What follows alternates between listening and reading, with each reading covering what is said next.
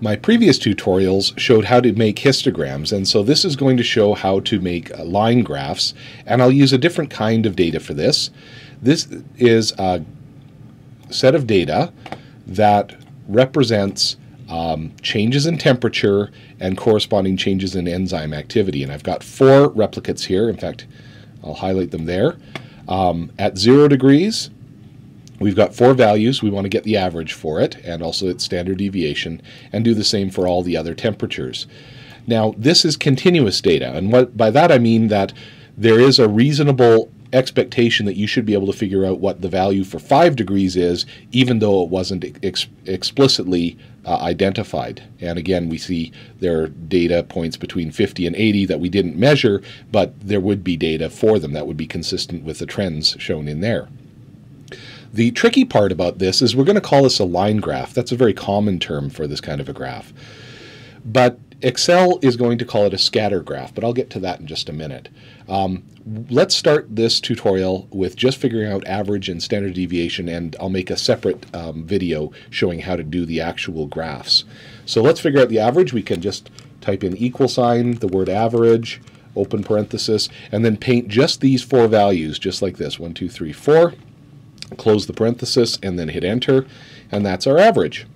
And you can click on this value and drag on that little handle. See, there's a little box, and if you move your mouse over, it turns into a black plus sign instead of that large white plus sign.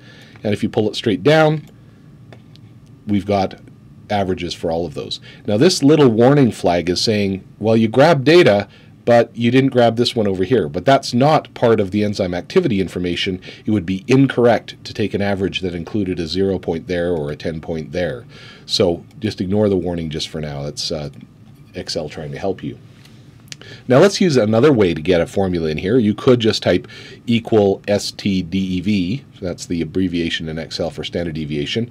But if you forgot that, you can just click in the cell where you want the data to go, click on FX, and then choose the function. It's right here, standard deviation, but you could type it in to have it find it for you, STDEV, and hit enter, and then it'll fill in the boxes to kind of show you what we have. We've got other things there. If you click on one, it'll tell you what it does, and this tells us it's looking for the proper standard deviation, so we can be happy with that. So let's double click to choose that. Notice Excel says, oh, let me help you out. I'll grab all the data to the left. Well, that's good. We've got the 4 values we want, but we don't want the temperature and we don't want the average. So let's redefine it by left-clicking in the first box and holding the left mouse button down, dragging this over the different cells so that all 4 replicates are there. I've let go of the left mouse button and it persists like that, and hit enter, and there you go, standard deviation. Grab the little handle, pull down, and there we have it, and ignore that little flag right there. So just for fun, I'm going to highlight the standard deviation like I did last time as yellow, or the average is yellow, and the standard deviation I'll highlight as pink, and I will make another tutorial that shows you how to make a line graph out of this.